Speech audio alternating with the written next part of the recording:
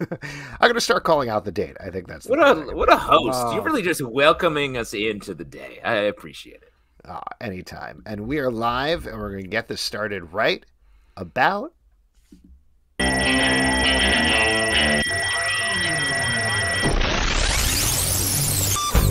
What is up, everybody? Welcome to Comic Book Club. I'm Alex. I'm Justin. I'm Pete. And we're coming to you live from a couple of places on the internet. We're live over on YouTube. We are live on Crowdcast, or maybe you're listening to this later as an audio podcast. Wherever you listen to audio podcasts, that's cool with me. Thank you so much for coming out tonight. Thank you for listening and watching. We appreciate it. And you know what it is? It's the beginning of the month, and that is the time of the... You know what it is. You know what it is. It's the beginning of the month, and that is the time that we thank all the people who support us over at patreon.com/comicbookclub. What's that? Everyone's chanting? Say the names? Read the names part? Pronounce Use the voice. Use the voice. So yes, everybody at the $5 and up level, we read off their names at the beginning of the month as a little bit of a thank you. It is the least we could do, but we love doing it, and we do it so well. It's the smoothest part of the show, and we're going to kick it off thanking Oidis Larson, Aaron C. Hollis, Adam Marks, Adriel Moreland, Alana Fontenot, Amanda Harris, Amy Gonzalez, Andrew Prima, Andrew Tillman, wow. Beer Cat PhD, Benjamin Brown, Carly W, Chris Leatherman, Christina Germarino. Oops, what is this accent Pete has? It's Mario. Chris Terlizzi, Clemens Luer, Curtis LaRock, Deman Ryan, Dan Snow, Daniel Fuck Putin Cabrera, Cabral, Daniel Fuentes, Daniel Warden, Denny Heck, Debbie Gloom, Dennis Scott, Derek Mainhot, Dylan LJ, Eduardo Martinez, Emmett Quish, Aaron Dorian, Jeffrey Risher, Gerard De Villiers, Isaac Carter, Jake Fra, James Connolly, James Kurtz, Jason Donahue, Jeffrey Wally, Jolene,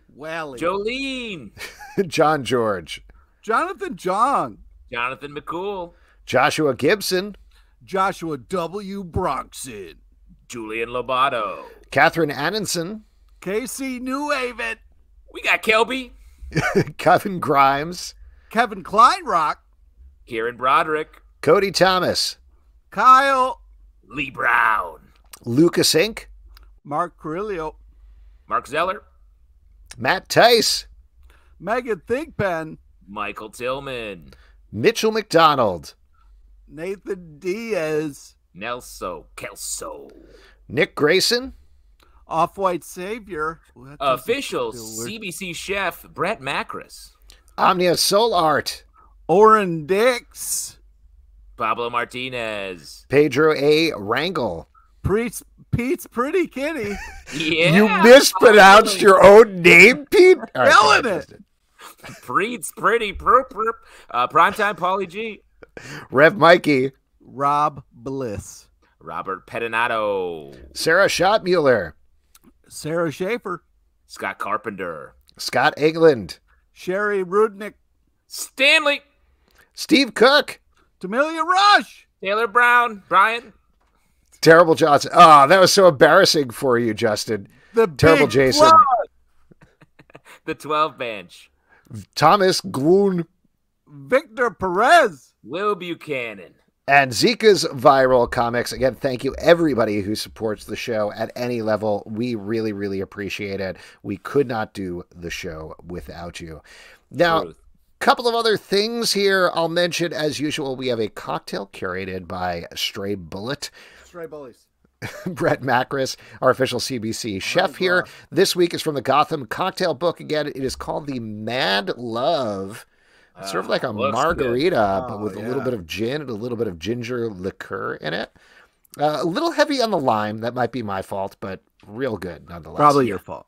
Probably by That it looks fantastic. I am in a hotel in Atlanta right now for work. Why don't we humble brag about some shit? Not a humble brag, but I am drinking Prince of Pilsen, a hoppy Pilsner, a local beer that I found. This isn't the time for that. This is about stray bullies. This is not audience. Stray Bully appreciates locally brewed beverages, Pete, and I think he would appreciate saying it right now. I was also answering the people wondering where I am because I keep going to different weird places. Yeah. And speaking of things we can't barely pronounce, I am going to move on to our iTunes request of today. Now, as we've been mentioning for a while here, folks can leave us a rating and a comment on iTunes with a request for a book they would like us to review in the Stack Podcast. This week on the Stack Podcast, we're actually going to be doing one of those requests. We're going to be talking about Oblivion Song from Image Comics, which was requested by Drew Johnson over in the iTunes comments. But we got a new one here, so I'm going to read it. The part that I can't pronounce is, I feel like this person maybe made this name specifically to mess me up, but maybe it's their name. I don't know. It is. Wow. What a weird thing to say before you start to pronounce. Sajid Jebbe on iTunes. Wow. Says, hey guys, just want to say I love the podcast. The Stack is my favorite show on the pod as there are too many books to read every week. You guys help me stay up to date. The live show is equally awesome, and I think you guys always do a good job giving creators a chance to get people excited about their stuff. With all of that said, I would love to hear your thoughts on Bendis and Maleev's Daredevil, as that is one of my favorite runs of all time. Great dude. Yeah, love this. Dude.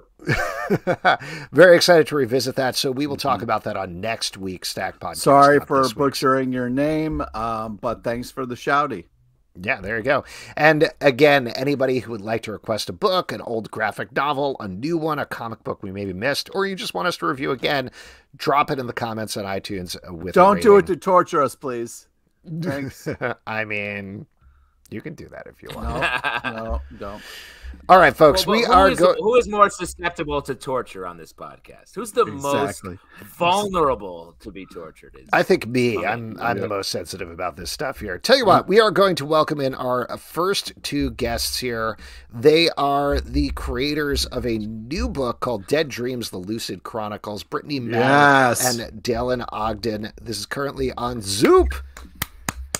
Check it out on Zoom. Hello, welcome. And for those on the audio podcast and maybe on the visual podcast as well, Dailen, you have a snake. I do. Yeah. It's a boss move. When I do interviews, I like to hold him because doing something with my hands loosens up my brain. So here he is. Smart. Yeah, not to make this no way to really loosen your hands than a snake holding a snake. That's the best way to say. Not to make this interview all about the snake, but what is the snake's name and what type of snake is it? His name is Dagger. He is a white-lipped python. He's somewhere between 1 and 2 years old, probably. And he was the colorist on the book, or he did letters? Yeah, he was actually the head marketer. Oh, okay. Nice. Nice. It shows. It's still working. Yeah. Yes. Oh yeah, he works hard. He gets a lot of attention. He knows it. All snakes aside, this is a really amazing book, and I was really impressed with the idea. It's such an original, cool idea, and the art's unbelievable. Talk to us a little bit about how it came together. Oh, sure. It started out as a really tiny idea, and then it snowballed.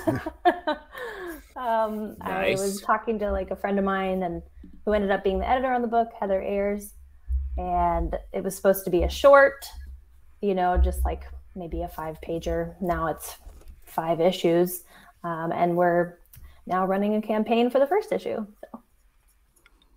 Well, why don't you tell us about the concept of the book? I mean, we got a chance to read it, which is great, but I'd love to hear you just sort of give the pitch to the folks listening out there. Yeah, definitely. I would say it's Fringe meets Orphan Black. So it's got doppelgangers and parallel worlds and a touch of horror, or maybe a little more than a touch of horror. Well, cool. How did you guys get together as a team then to work on this book? Have you worked on stuff together before? Did you get paired together? What happened there? We had worked together before, actually. So Brittany and I met because we were both working on a book called Miranda in the Maelstrom, which was written by Riley Beale. And the premise behind that book is that it's about dimension hopping. And so every time that the main character, Miranda, jumps into a new dimension, Riley brought on a new artist, and the art style would change wildly to signify that she's in an entirely new place. So I was the artist on issue number 2, and Brittany was the editor for the whole series. And that is initially how we got in touch and met. We met at Emerald City Comic Con after the fact, like after I had already finished my pages. Oh, cool. Yeah. Well, I wanted to say that like the art, as far as like transfer, like, you know, there's a lot of time where you see somebody like doing drugs in a comic or something, and it's like some wavy lines or whatever. But like the experience that you kind of put out there for these elixirs, it's really amazing and artistically fantastic. Thank you. Well, so the other thing about this book that I want to mention, though, I think people could pick this up from the title, but it takes place in a world, and I hope this isn't spoiling too much, but it takes place in a world where people can kind of test out different lives through dreams and, of course, lucid dreams. As you might expect, it goes a little bit horribly wrong by the end of the issue. But do you, not to get too personal, but what kind of dreamer are you? Do you have lucid dreams? Is that what kind of inspired this, or was it just a concept you were interested in? You're asking me? Yeah, sure. I have lucid dreamt. And it's, I can pull myself out of a dream if it's too scary, which is really convenient. Whoa. Yeah, that's nice. But yeah, I think that the concept itself stemmed from dreams not pursued and that exploration and like what would happen if you could live another person's life, but it also be you in the same way that when you're in a dream and it's you, but you feel like it's not really you. That's kind of where this came from. I love the idea, and I don't know if this was purposeful or just sort of happy circumstance, but while I was reading this, I was thinking, oh, you're doing this whole book about people pursuing their dreams, and here you are trying to self-fund a comic book and put it up, and obviously a concept that you're very passionate about. Is that something that sort of fed into it, or is it just something that you're like, great, I'm pursuing my dreams in a book that is all about people pursuing their dreams?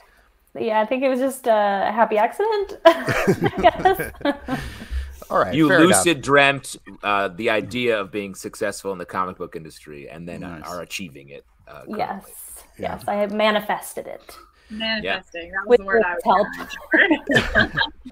With you holding that snake, I feel like I'm in a dream. Good. I like to have that effect on people. It's working. I can't not look at the snake. It's very comforting. He's cute. I was at a party where the person had a snake, and I wore the snake for the duration of the party, and it would just slowly move.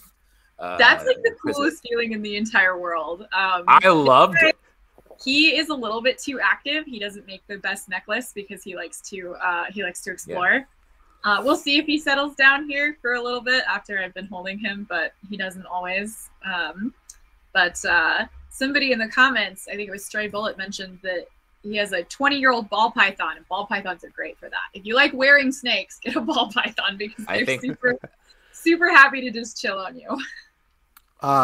Well, I mean, this book is like unbelievable. We read a ton of them, and I just want to, Pete, moving on from the snake business back to nervous. Business. Pete's nervous about the snake. He's like actively an absolute nightmare of mine. But I even jumped. Your nightmare is you're on a video chat with a snake? No, a nightmare that I live in a place where there's like snakes around me and stuff. I got some news for you, buddy.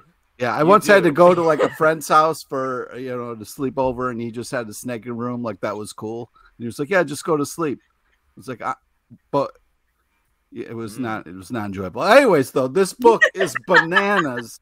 Absolutely. Just such a delight from start to finish. I love the paneling, the pace of it artistically. It's really impressive. So congratulations. Thank you. Thank you. I did want to ask about Zoop, because we certainly had plenty of people on the podcast who have a Kickstarter or a GoFundMe or something like this, but why Zoop? What was attractive about this platform in particular, and what if anything, makes it different from the other crowdfunding platforms? Yeah, a couple things made it attractive to me was that it was different than Kickstarter and it was comic focused. And they also offered to manage fulfillment and shipping and a little bit of marketing. And so that was really hard to say no to. So it's like, yeah, sign me up, please. Thanks. That's amazing. And I got to say, just looking through it here, having looked through a lot of Kickstarters, it almost feels like the layout is better as well. It's a little more conducive to drawing people to the rewards. For anybody who's listening on the audio podcast, it's great for these pages here because rather than having like one page over the width, you can really look at the span of the comic book, which is really, really nice. So this seems like a great platform. This is cool. Is it curated or is it something that people can just go and put up their own projects on? It's curated by the Zoop personnel. But I think that most creators kind of, just give them the content and then they upload it. I do really like that you're showing it in this video because you can see the navigation on the left, which is really handy. It's really handy. It's great. I'm very much enjoying scrolling through this, but I can stop. I can scroll through this on my own time. Now, at this point, as we're talking, you have about 20-ish days left on the Kickstarter, on the Zoop. Excuse me. Is that correct? That's okay. I've done the same thing. Yeah.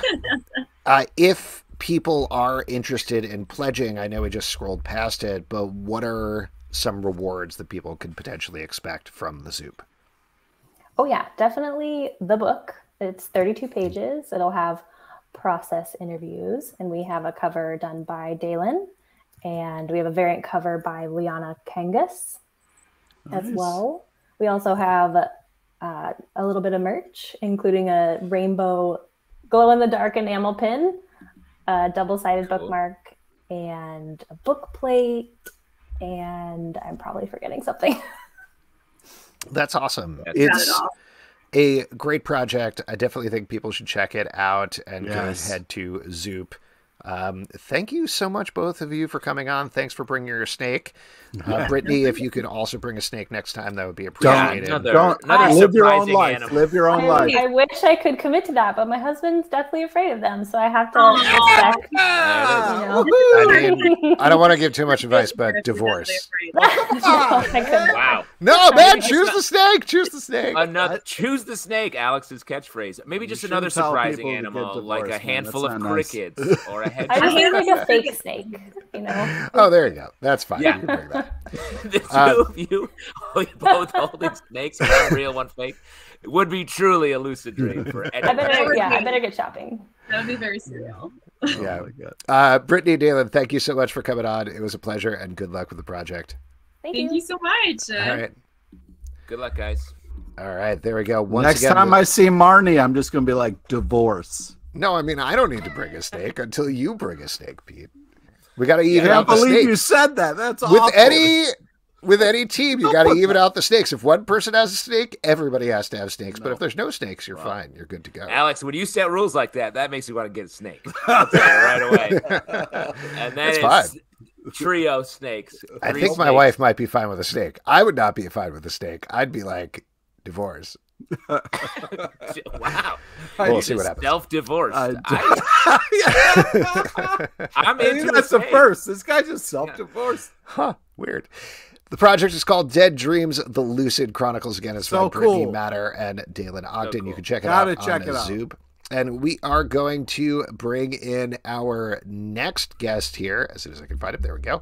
I'm going to mangle his name, even though we talked about it earlier. But Jarrett Krosoczka, he is the creator of Ish. First of all, there are so many times where you would say like, "Oh," and next another name, something I can't pronounce. So like, I get all ready. Like, oh, no, it's something.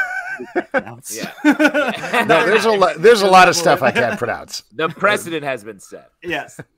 Now, yes. Wait. So, give me your actual name so people can. Oh, I'm gonna tell you a story that will help you. Okay. So, oh wow, good story. So I grew up in Worcester, Massachusetts, which is Eastern Mass, which means we don't say ahs. We drop all of ahs. So growing up, my grandfather, he said that when I was born, they were going to name me Oscar.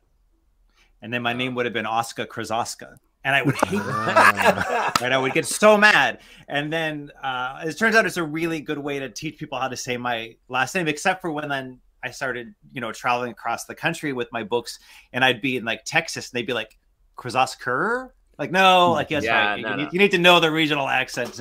You got to go to Worcester. Go to Worcester. That's right. That's great. All right. Well, I'm sorry for mangling that, but you do have a great book called Lunch Lady. Yes. And this just came out, I think, towards the end of February. The first helping and the second helping together in one book. Is that correct? Yes. It's relaunched in full color and in hardcover. The initial wave of the books first came out in 2009. And paperback, limited color, smaller trim size. So I'm psyched to be bringing it back to a whole new group of readers in a different format. Well, this book is so much fun, and Yes. I know it's great for anybody who's not looking at the page right now. I think you can kind of figure out what's going on from the cover. It's pretty, or from the title. But basically, it's a lunch lady who fights evil in the school, and one of the things, just a lunch lady, or just a lunch lady. Yeah, there you go. It's more like a Harvey Pekar thing, where it's just like really, Yes.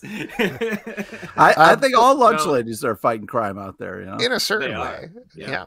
But one of the things that I really love about this book is how hard you hit the joke throughout. You just make sure to sort of play every single angle, every single aspect of it. Right. And it's so much fun. When you're trying to tackle a story for this, do you just have a list of lunch lady jokes and ideas that you work in, or do they just what was your organically research? come? Were you going back to an elementary school? Did you do like a Billy Madison type thing? Well, I mean, it was inspired. Like the initial spark came from my childhood lunch lady.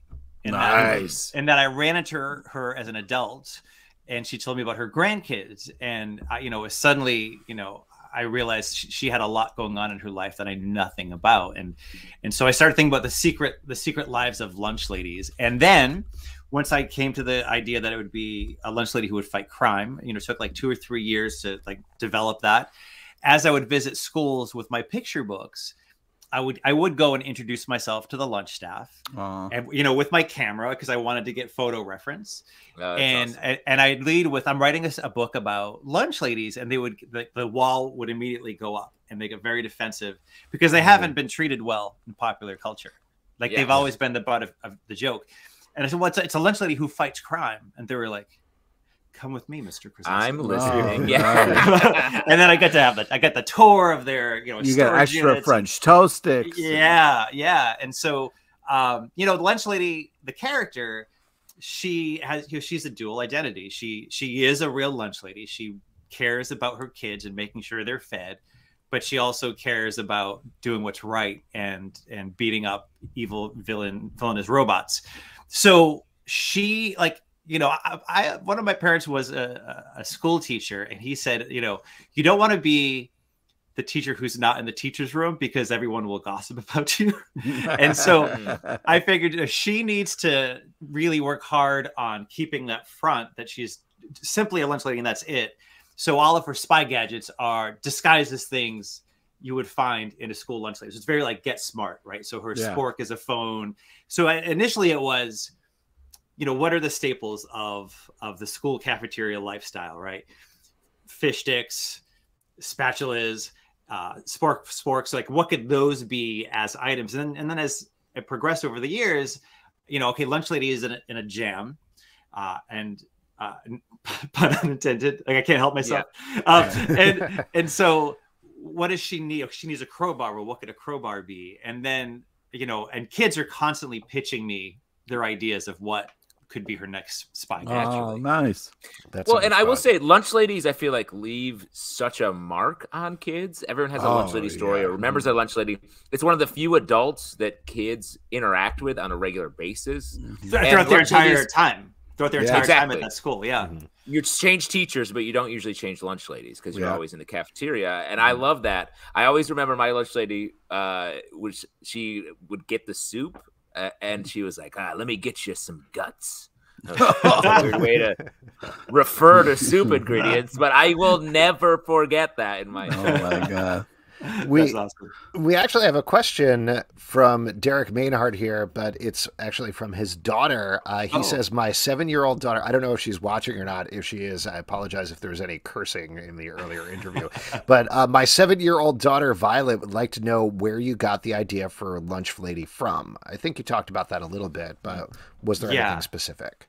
Well, it was that initial time of running into that lunch lady, and then I had this idea rattling around in my brain for about 5 years. So from 2001 to like 2004, 5, 6, like I was developing the story, and it wasn't until I actually went back to read the comics I wrote as an elementary school student. So I found this box of comics I wrote in 3rd, 4th, 5th grade.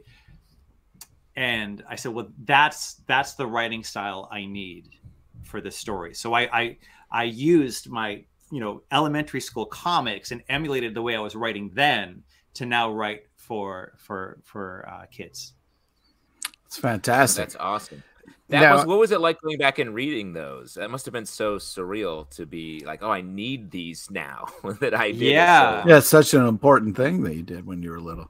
I was very lucky that, my grandfather raised me, and every year he'd give me a storage bin, and he would say, save what's important to you, and then we'll clean up your room. And so I have this archive of like self-portraits from preschool, like the comics I was making after school and in high school. And there's something about looking at old art of yours it's so profound, even more so than like seeing a photo of you as a kid, because you might remember where you were, you might remember the smell of that paper or the way that colored pencil felt in your hand. And also for me, just the love my grandparents had for me to make sure I had art supplies at home, right? Yeah. And to send me to art classes. Yeah. So, it's a the art that you make over the years, it's a connection to your past. And honestly too, you grow up and you want to become a better artist. So maybe you're going to school for that, but you're certainly making art and you're trying to advance yourself. And then, if you look back, or if you have kids, I have kids, and you see kids art and you go, oh, like it was there the whole time. So now how do I get back to that? Like, how do I bring that, that freshness into what I'm doing now? Yeah. I love that. Awesome. That makes me, I'm going to make a bin for my kids it's such a great idea. Just save that stuff. Because it's hard, because it piles up. It's hard. Exactly. And you're like, I don't know, throw that. Let's just throw that away. Or like, then it's like, but no, if you're thinking about it, it's so important. Yeah. Because even so, like, like you could take digital photos and put that on a cloud, but like, will they be able to access that in 20, 30 years? I don't know. They'll be able to open a Tupperware bin, Yes. Will they though? I don't know. I hope so. On the opposite end, we might all be digital by that point. Make it fireproof and waterproof. Yeah. The metaverse. Our Tupperware's melting. Yeah, I know. We don't know. A very specific Tupperware apocalypse happened. Oh dear. Just a quick follow-up. Violet says she liked your answer. She draws comics too. She says thanks. Just nice work, Violet. Thank you, Violet. Yeah. I thought it was interesting when we were talking about lunch lady stuff that everybody kind of has their own school lunch thing. Like, I don't know if soup was actually your thing, Justin, but fish sticks came up as well. Was soup actually your thing? Soup was a big thing. I would French toast sticks was a big thing. I would get pizza boat, which was basically a slice of pizza, but they called it a boat in my school for some reason. What? No, wait, was it marketing? It was good marketing to get you to eat it. Was it because this was the big thing at my school was the rectangular pizza, the one with no crust around it? Hell yeah, dude. Hell yeah. And then we had an octagonal pizza that they called Mexican pizza. Yep. That had like spices on it. Yeah, so that I was also a big fan of seasoning on there. Yeah. Mexican pizza. Yeah. Jarrett, did you have anything in particular that you associate with school lunch? We had a pizza burger. Oh, which was a hamburger, but with like the marinara and the mozzarella and the oregano on top of it. Wow! Oh wow! And Pete, you have referenced French toast sticks multiple times, so that was clearly something that stuck with you. Did this lunch lady and me were tight, and she would I would come around the side, and she'd hook me up with the French toast sticks behind her back. She'd be like, "Don't tell anybody nothing." She'd wrap because I love French toast sticks too, and I don't think that anyone has validated you enough for your love of French toast. I will say you're right, because I have not really been clued into Pete's multiple French toast sticks references. Now, because you, on a more general sense, because you have this all ages book, and I imagine pre-COVID times, a lot of that is going to these schools, talking to the lunch ladies, but also talking to kids and doing workshops with them. Obviously, things are, for better or for worse, opening up quite a bit now. But what has this period been like for you? Have you been doing more Zoom outreach with kids? Have you been touching base with them, or has it been just tough to do that? So in the before, on average, I would have about 60 events per year. Schools, libraries, conferences, conventions. In fact, the first year that Lunch Lady came out to I was all in on making this a success. I visited 120 schools, libraries, conferences, conventions. So 60 does sound like a lot, but I actually was able to bring it down to half of the intensity that it was. And it was, of course, terrifying because, my speaking gigs are bread and butter work. And, it was really, like everybody was really scary. Like, how do I do my job now? So I kind of, it's weird. Like every year I create January, I create one achievable professional goal. And in January 2020, I said, my goal this year is to do more webcasting. Like I'd like to do more live streams where I can reach kids in schools. And I thought, the only way I'm going to do that is if I set up a dedicated space, right? Because my studio is messy and my studio might have artwork hanging up that can't be public knowledge yet. So if it's in the background and someone screenshots it and I get in trouble, it's not worth that stress. So this is a little room in my basement that I created as let me just set up a little, camera space and tripod. And so when the shutdown happened, that first day when kids didn't have school, I was going on YouTube every single day at 2 p.m. live every single weekday, giving drawing lessons. I did that for 3.5 months every single day. Then I went down to a couple of days a week. Then I went down to once a week, and I did that for just about a whole year. And then started doing, quick little 3-5 minute lessons. But then at some point in there too, I started my own art school. I started a comics club that kids could join, and we meet on. That's awesome. Yeah. Wait, a comic book club you started? It's just called, yeah. It's like this, but with sippy cups. What the fuck did you? I mean, we kind of have sippy cups, so yeah. Ours just have beer in them. Yeah, and also schools were, in the before, some schools would be like, well, let's try this distance learning virtual thing, and then suddenly now everyone knows how to use Zoom. So the pendulum has swung away from Zoom for now, because my first in-person gig is on Friday. And I'm stoked. I did some in-person stuff in the fall, but I was terrified. And now I'm okay, it just feels different, right? It just feels different in the fall. It does. But I think that going forward, for people who are making, kids comics, obviously going into schools and speaking directly to the kids is really important. But I also think there'll eventually be a little bit of both. I think the pendulum will swing back where, we'll have more virtual author visits for folks to connect with kids. Cool. I did want to, I know we're here to talk about Lunch Lady, but I was curious to talk about another series. You wrote Star Wars Jedi Academy for a while as well. What was the experience like that? What was the experience? It's wild. It was wild. Yeah. So Jeffrey Brown wrote the first 3 books, the first trilogy of the Jedi Academy series. And when he stepped away from it, they were looking for someone to create, a new batch of characters for another trilogy. And the editor's nephew was a Lunch Lady fan. And, this email came through, and it was weird because it's I don't when you think of Star Wars comics, you think super realistic or heavy, right? And Sure. I draw, for this age group, campy cartoons. And so I was nervous for a while until, the folks at Lucas were like, look, we hired you to make a book that you would make. You don't have to you make a Jarrett Krosoczka book that's set in the world of Star Wars.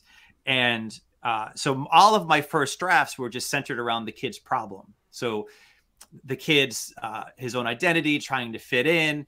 it's like, being in middle school, and how do you negotiate where you fit in with your friend group, how you deal with whatever family trauma you have at home. Then on top of that, there are droids and there are lightsabers and there are battles and there are Sith that are on their way to kill you. And what are you going to do? So it was wild because, like I just got to play in that sandbox for some years. Yeah. It was so much fun. That's awesome. So much fun. That's the best answer to that question I could have imagined. and the best little factoid. So like there was a while where it wasn't public news, right? And I couldn't tell anyone. And I'm organizing all of my receipts, putting them in a shoebox to hand them to my accountant. And he's like, Jarrett, he called me and said, you can't write off Star Wars toys on your taxes. And I was like, oh wait, I need them. Wow, that's the best. Writing off Star Wars toys. That's amazing. So yeah, I mean, I was like, I need them for photo reference, and I need to, I did play with them some, and I did feel like I was in that scene from Spaceballs where he's playing with the action figures. But, yeah. Flamethrower. So the Lunch Lady 2-for-1 special is out now. Is there anything else coming up that you want to plug that people should either check out or be looking forward to? Well, everything is delayed because of the pandemic and because of having 3 kids and home and all that stuff. So on the horizon, but not till early 23, I'll have brand new Lunch Lady books, like new adventures that aren't reprints, but new stories. And I'll have another young adult graphic memoir. So I had this other book for teens and adults called Hey Kiddo, which is about my life growing up as an artist and being surrounded by my mother's addiction. And so there's a follow-up to that called Sunshine. It's about my time working at a camp for kids with pediatric cancer. Oh, wow. So very different stories. Yeah. That's awesome. Jarrett, thank you so much for coming on. It was a pleasure chatting, and I look forward to mispronouncing your name. Thank you. I look forward to thinking of Pete the next time I eat French toast sticks. All right. What a mark you've left, Pete. What a mark. Love your Lunch Lady was unbelievable, man. Thank you for that. Thanks, Jarrett. Have a great night. Thank you all so much. I appreciate it.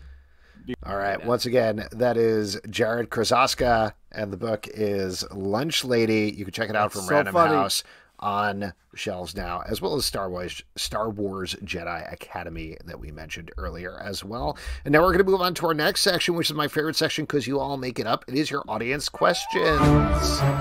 And for audience questions, all you got to do is drop a question either in the YouTube comments or here on Crowdcast and ask a question. But first, Pete, people have been dying to know the entire show.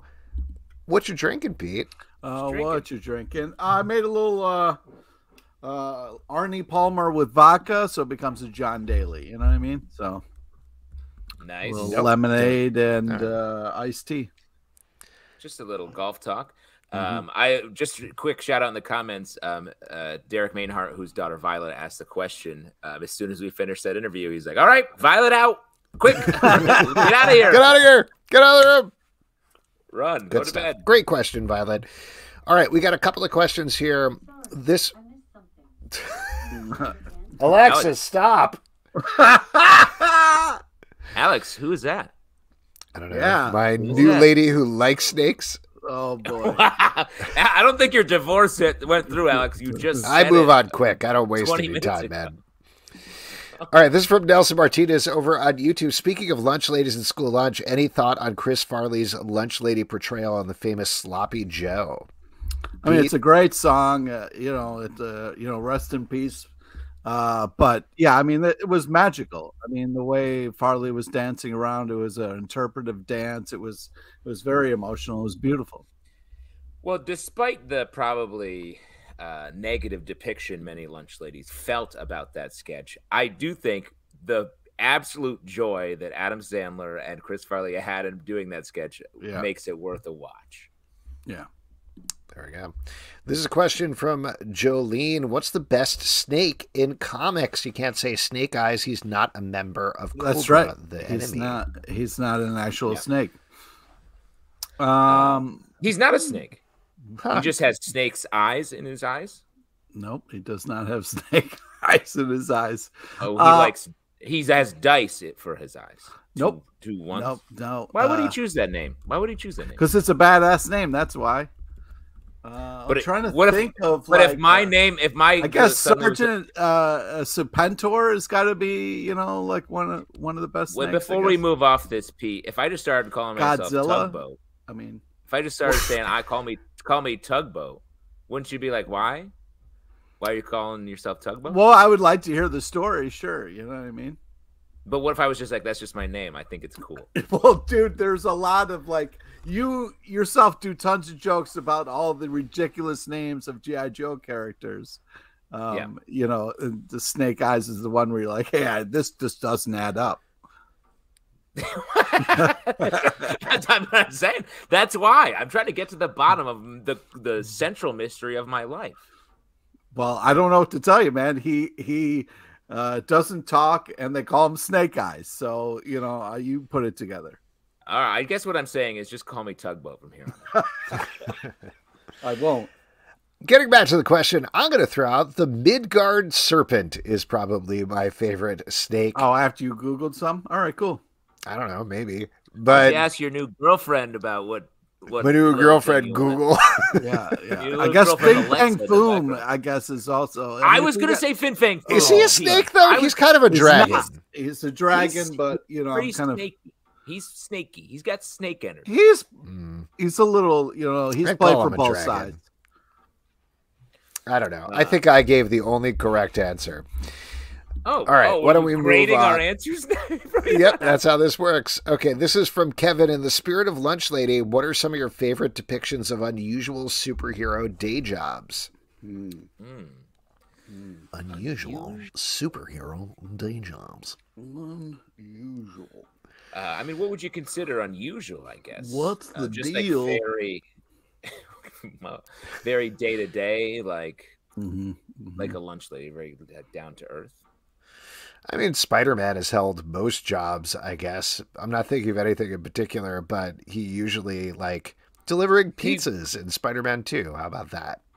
He ran a tech company and was a millionaire from what I That was definitely the weirdest thing for Spider-Man. That truly was, because it doesn't make any sense. Josh says running a superhuman temp agency. I think this is a shout out to One Star Squadron running from DC now. Yeah. Something like that. That's pretty fun. What about when Captain America was Nomad and he was just like, I don't do anything anymore? I have the best answer for Captain America when he was the comic book artist on a comic book called Captain America. Oh, right. That was really fucked up and weird. I really liked Sorry, it when Violet. Gray Hulk was a bouncer. I thought that was great. And then Wolverine as Patch would also work the door with him. I mean, I wouldn't mess around in that bar.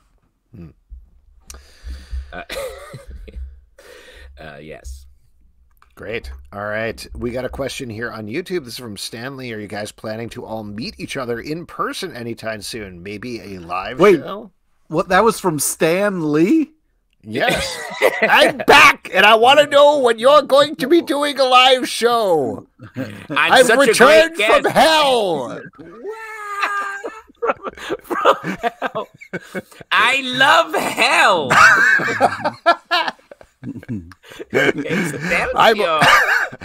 Every day I walk up to the devil and I say, Excelsior! You say, you're doing a great job. I love making a cameo in the pits. Quit poking me with that stick, you devil. Excelsior. Anyway, are we planning on meeting anytime soon? Yes. We should do a live show. Yeah. Yeah, that would be fun. We could do one maybe at the end of April. What do you think? I mean, if I'm going to be... I'm busy. I'm busy in April, but I'm thinking about, if I was in hell and then, Stan Lee walked by, I'd be like, hey, Stan Lee! He would still get love, even... I think you mean when you're in hell. Oh, right. When was the last time we saw it? This prompts a question. When was the last time we saw each other? Now, I know I saw Pete when I was in Philadelphia, late. And then also for Pete's birthday, right? Which, when you came to New York? Yeah. Was that I went up to New York, yep. Yes. And I saw, but I didn't see you, right, Alex? No, I was the one time this entire 2 years I've been hideously ill was the day of Pete's birthday. What a coincidence. It was a weird coincidence. Yeah. Well, the one time I was sick. I didn't want to see Pete. Yeah, you're like, it's not worth it. No, it was a super bummer. I was like, okay, I was getting myself psyched up, and then I couldn't stop sneezing. Alex, you and I haven't seen each other in 2 years. 2 years, yeah. Oh, wow. That's crazy. I've never really put that together because we do see each other almost every day. Pretty much. But not in person. Kevin's got a little factoid here in the comments. He says the last CBC show at the Pit Loft was 2 years ago this week. Wow. Then we decided to try out a little platform called Crowdcast. There you go. History. Now that is wild. And I will say, like, we three are one of the longer relationships in all of our lives, I would think. So to not see each other for 2 years is truly... Yeah. We'll figure out a time. I know we keep saying that, but the world keeps changing, and hopefully it's on the upswing. We'll see what happens. Yeah, I miss Pip. Oh, cool. Great. My dog. You love my dog and my brother, and me? No. All right, this is from Stray Bullet. So Pete has a fear of snakes. Any other things you're afraid of? I think this is specifically for Pete. Pete, anything else you're afraid of? Because Justin and I have no fears. Yeah, I'm canonically fearless. I kind of I have a thing about snakes and spiders. This my freshman year roommate, I almost murdered him with my bare hands because he thought it was cool to buy a tarantula, and that 3 people had to pull me off of that guy. What? 3 people? And could you list the nicknames for those 3 people real quick? Because my greatest fear is Pete's nicknames for his friends in college and high school. Oh my God. Let's see. Well, I don't think any of those dudes, because it was just people in the dorm, so it wasn't real like friends of mine. Was there a tugboat in there? There wasn't a tugboat in there. No, I mean, Chi-Rod Nation wasn't there. The Unseen Vegan Dream wasn't around. It was just people kind of in the dorm who weren't like close friends. Great. This is great information. This is from Julian Lobato. Are you guys scared of anything? Oh my God, so many things. Yeah, I was going to say, like, I'm not the only one who's like... I don't have a ton of fears, but mine are very specific. I'm afraid an umbrella is going to poke my eye out. I'm afraid of falling down and hitting my teeth, and I'm starting to be afraid of hotel balconies. Wow, interesting. Wow. I don't know. There's something about hotel balconies that make me feel like the building's just going to tip me out. Wow. One of my big ones is it's not even necessarily a fear of heights. It's actual vertigo. Like, I can just the comic book line. Yeah, I'm scared of it. Ever since it was canceled, I'm worried. If I get even like in 10 feet of Karen Berger, I lose my mind.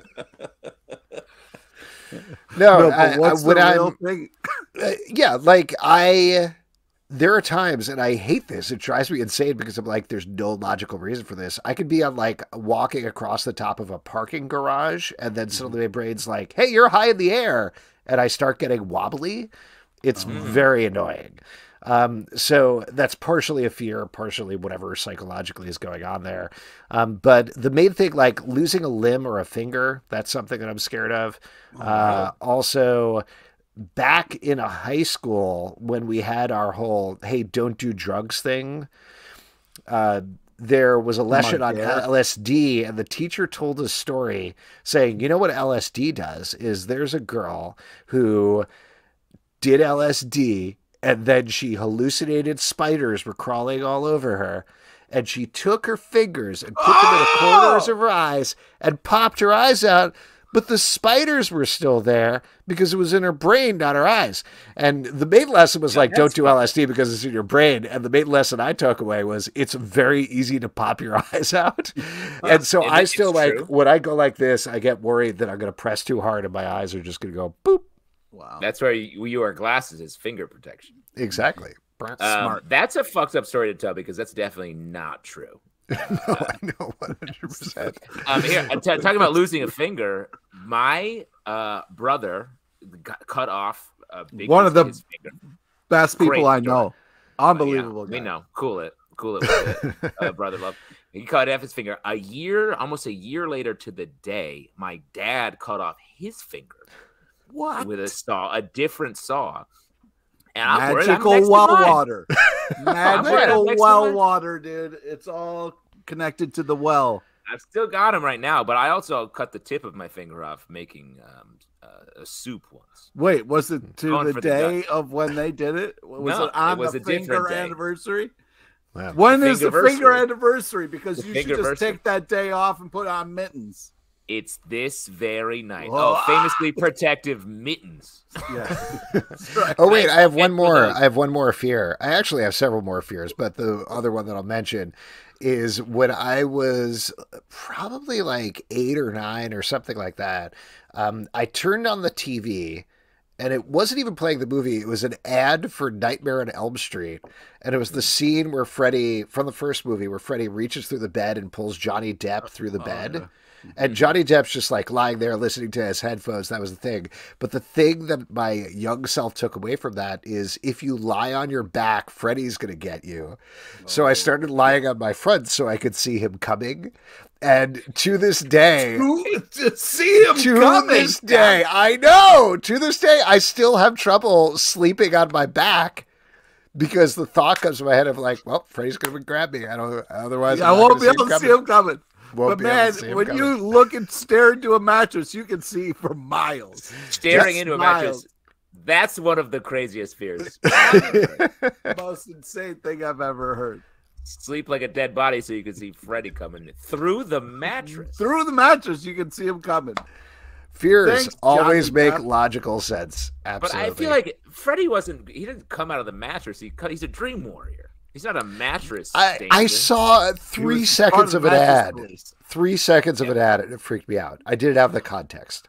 Oh, mattress danger is a great G.I. Joe character. Pete, write that down.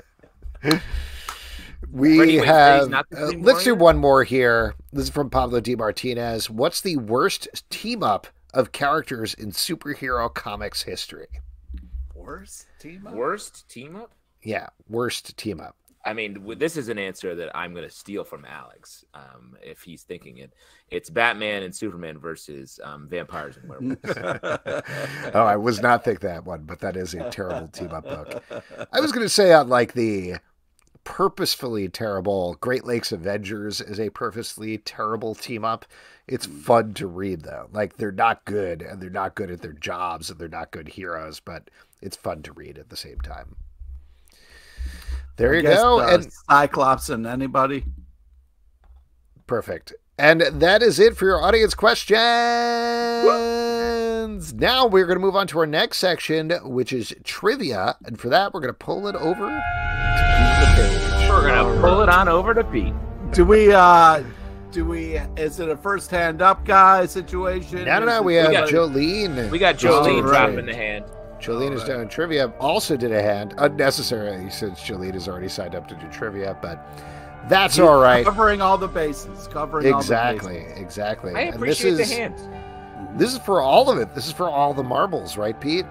That's right. This is for. Hey! Hi. Ooh. Oh, Ooh, love look the at this action scene in the behind back. you. Yeah. Oh yeah. Hellcat's in trouble. You want to see the paintings?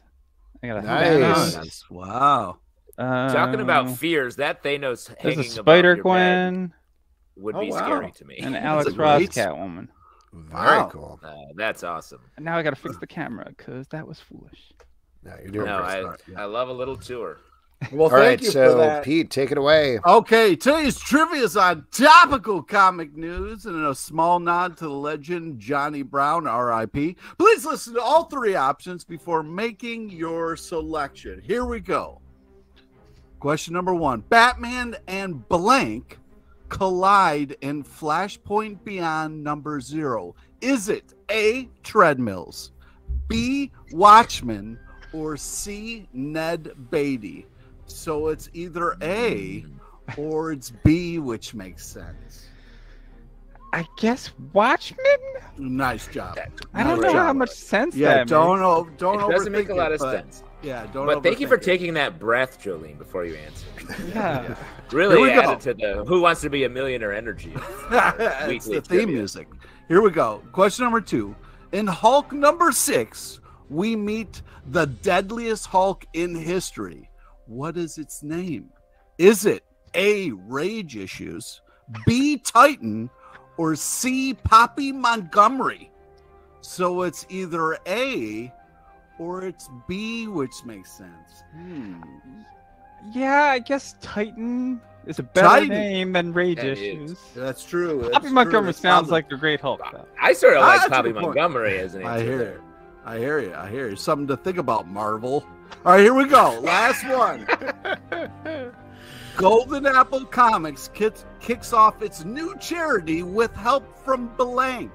Is it A, Frank Miller, B, Frank the Tank, or C, Rick James?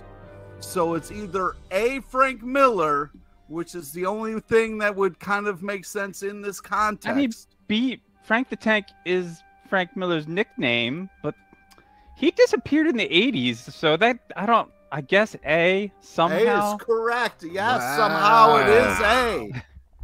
Congratulations, you have won a $25 gift card to Midtown So yeah, like Comics. last week, I'd rather you donate it to the trans helplines in Texas. Great. Yes. Speaking of, it is my 1 year you. anniversary since I started HRT. So congrats. Congratulations. thank you. Hey, that's yes, great. we are happy to do that. We definitely will. What was the website address? Just if people want to donate as well. Do you remember? I forget, but I will get it to you. Okay, That's all right, great. we'll It's drop It's it on like Twitter or TX something like that. Trans Kids, maybe. Yeah, that sounds about right. .org. We'll look that up and we'll tweet it. Jolene, so good to see you. Thank you for Yeah. coming on. Thanks for playing trivia. Have a great Thanks night. so much. All right, there we So go. nice. And if you would like to participate in trivia, I'm going to drop the link in the comments here for any upcoming dates. You can win $25 or donate it to the charity of your choice. In the meantime, new comics are coming out. I just all wanted the to say, in case Oh, somebody's right, wondering right, what right. my third answers were, it's from the 1999 hit Life. Great. No questions. No questions. So, new comics come out all the time. Pete, what are you looking forward to that's coming out? Oh, thanks so much for asking. Oh my gosh. I tell you what, I'm looking forward to Lunch Lady and Dead Dreams, because we just had them on, but man, I can't reiterate enough how great that is. We read so many comics, but theirs was really above and beyond and definitely worth checking out. But also Superman, Son of Kal-El, #9.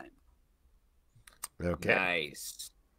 I'm going to give it up for Spider-Gwen Gwenverse by our guy Tim Seeley, which You love comes Tim out. Seeley. You love Tim Seeley. You're right. And I'm going to throw it out to two titles that are coming out this week. One of them is Little Monsters, #1 from Image Comics. It's from the team of Jeff Lemire and Dustin Nguyen, who are always awesome together. They've done Ascender and Descender. This is a more horror-themed one, so very curious to see what's going to happen with that. And the other one, Punisher #1 from Marvel. Jason Aaron launching a new Punisher title. Always very exciting. Can't wait to talk to my good friend Pete about whatever goes on in that issue. Wow. I think that'll be a fun discussion. And we're going to be talking about all of that stuff in our Stack podcast, which rolls out in the Comic Book Club feed and also its own dedicated Stack feed. And folks, that is it for this week's show. Woo! Couple of people we want to thank. We want to thank Brittany Matter and Dailen Ogden for coming on for Dead Dreams, the Lucid Chronicles. Also, Jarrett J. Krosoczka talked about Lunch Lady, which is out now from Random House. Close enough. There we go. Next week, we're going to have Dr. Travis Langley is going to be here to talk about his new book, Batman and Psychology. So we're going to get into that, so that should be a lot of fun. Boy. Speaking of which, if you haven't checked it out already, we have a full The Batman review that is currently rolling out in the Comic Book Club feed, so you can check it out there. It is full spoilers, though, so if you haven't seen it in theaters, don't check it out until you do. Also, we have a new episode. We also have a new episode of Let's Hear It for the Boys in the Let's Hear It for the Boys feed, all about The Boys Diabolical, the animated spinoff, which you can check out. If you want to support this show and all the shows we do, patreon.com/Comic Book Club. You can subscribe on iTunes, Android, Spotify, Stitcher, or the app of your choice. Don't forget to leave us a review request in the iTunes reviews at Comic Book Live on Twitter, Comic Book Club Live on Instagram, comicbookclublive.com. For this podcast and many more, until next time, good night. Good night, guys. For Alex Pete Tugboat, I'm out.